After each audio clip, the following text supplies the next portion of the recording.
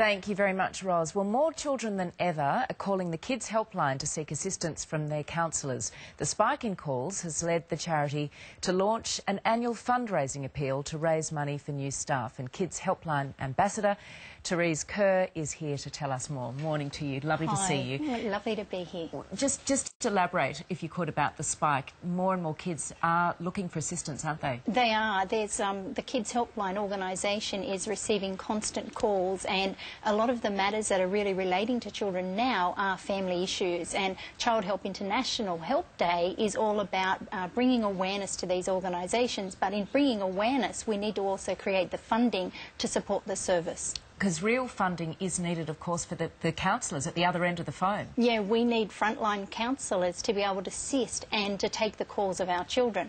On average, 32 children call Kids Helpline a day in Australia with youth suicide-related matters.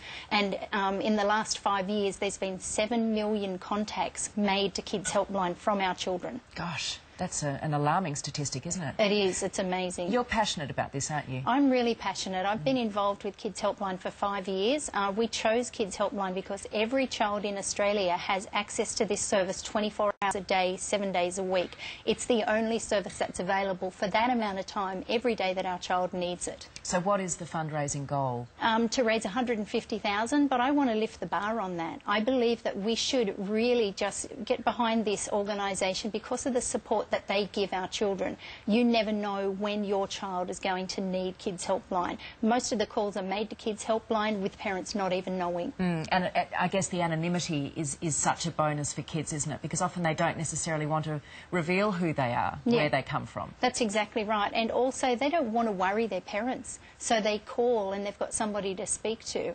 You know, 46 times a day, each day, a child contacts Kids Helpline in relation to a self-harm matter.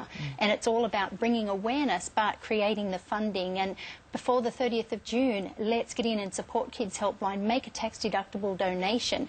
This service is there for our kids. Perfectly put. Thank you so much for your time this morning, Therese. We really appreciate it. Thank you. Yeah, very well said.